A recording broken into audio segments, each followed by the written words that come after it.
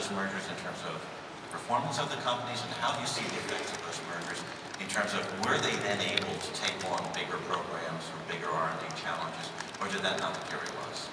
Well, I think you're right, because when I survived 4 mergers.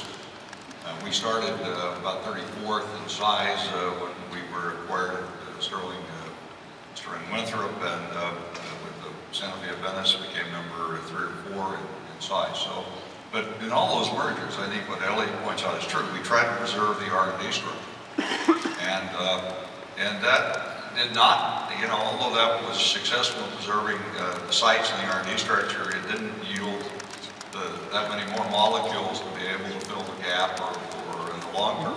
We acquired a lot more projects.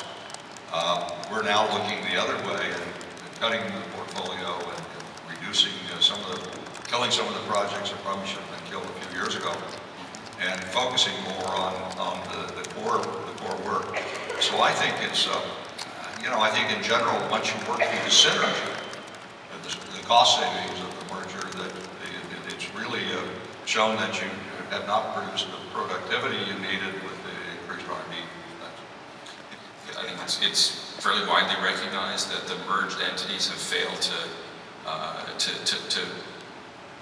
develop new products at the rate that would have been expected from the resources available to them. So while in the past companies would merge often to protect their R&D resources, and downsides that affect primarily G&A functions, moving forward, I think that the new merged entities will not protect their R&D resources and will downsize R&D in parallel with other parts of the company. I think that what we'll see is that companies place fewer bets in R&D. They will choose to spend their money in areas where they feel they have a knowledge base, in areas of established expertise, or where they can find a partner who can bring that expertise.